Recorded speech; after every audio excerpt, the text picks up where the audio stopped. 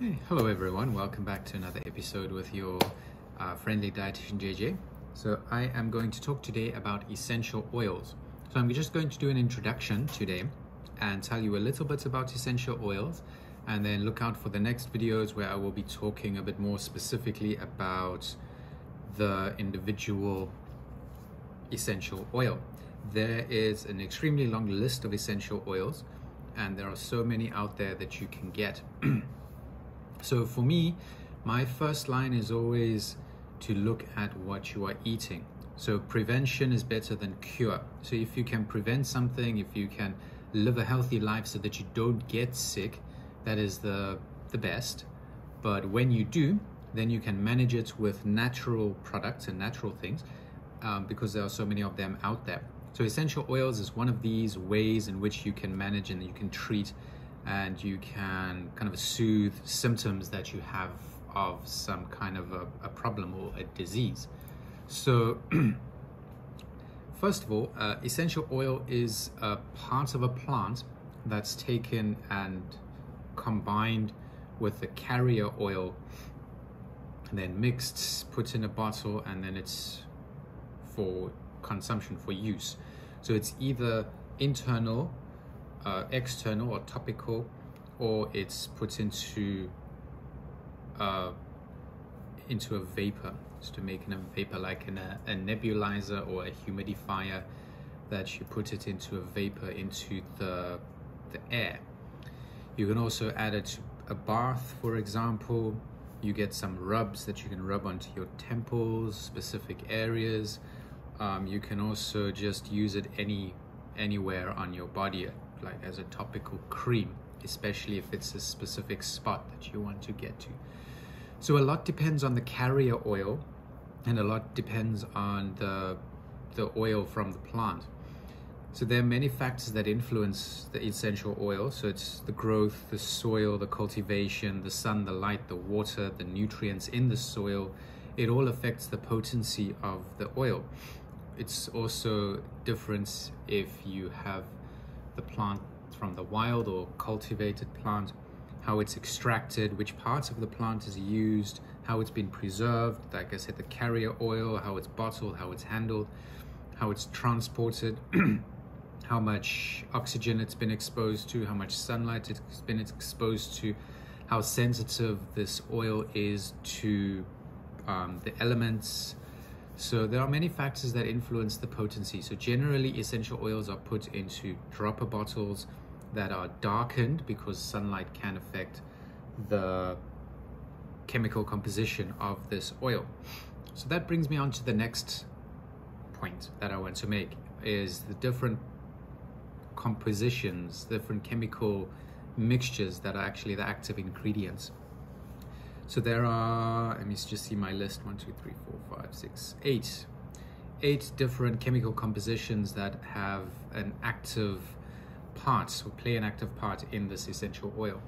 So generally speaking, we call them terpenes and aromatic compounds, and they work a lot with your dopamine, serotonin, your nervous system, and your brain. So I will go through them and then tell you how each one of these works. First, esters. So esters are just a chemical composition and a name for a substance. So esters, they are antifungal, generally anti-inflammatory, antispasmodic, and they also are sedative. So I'm not going to name specific diseases or things that you can use it for, but you can think of what you would like to use those for. So an antispasmodic, so if you have a muscle spasm, for example, that could help. If you have cramping, this could help. Fungus, inflammation can help. A sedative, so if you need calming, so if you're very nervous or anxious, this can calm you down. It can act as a sedative.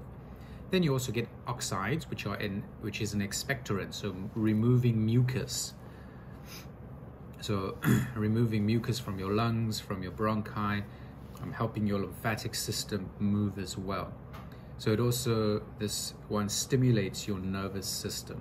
So oxides, they stimulate your nervous system. It brings out that mucus. It helps your lymphatic system move. So there are also certain spots that you need to to focus on with your lymphatic system. So your lymphatic system will go around here.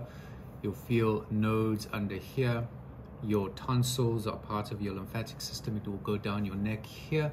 So if you massage down your neck, down your chin here like this, and down through your mucous membranes like this, you'll feel that would start draining your mucus. And the same with here under your arms, down here. Then there's a part that goes centrally down your spine and then splits into your two legs. So those rubbing down your legs would also stimulate lymphatic drainage, and then massaging or rubbing on your calves, that would also then work on your lymphatic system. So then the next one, lactones. So lactones are antiviral, antipyretic, so it brings down a fever, analgesic, so it takes away some pain.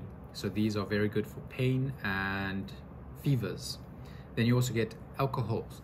So the alcohol is just a group with an OH bond on it. It's not alcohol that you would then drink, but alcohols are spasmolytics, so they also help with spasms. They antimicrobial, vasodilator. It's a general tonic for your body and also anti-inflammatory. So I stress again, this is not the same as alcohol that you can buy from a shop. This is just the chemical composition. Then you also get phenols, which are anti-inflammatory. They help stimulate your immune system to function like it should. It's also anesthetic, so it takes away pain, it suppresses pain, and antimicrobial. So there are many things that are antimicrobial. So those are the bacteria, the viruses, the microbes that they help to remove from your body and to help to kill. So that is always something that you really want to look out for, that you want to use. Then you also get aldehydes, which are antiviral. They act as a vasodilator, so it brings and opens up your vessels and your veins all over your body. It's also a calming and a sedative and an antipyretic. So antipyretic means it brings down a fever. So it makes things less hot. So it brings down a fever.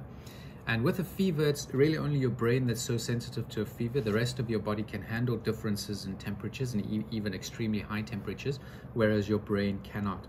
So you need to keep your brain cool, but the rest of your body you can make hot to then modulate and mediate the fever response, because the fever response is there to actually remove the microbe or the bacteria or the virus from your body that is causing the problem.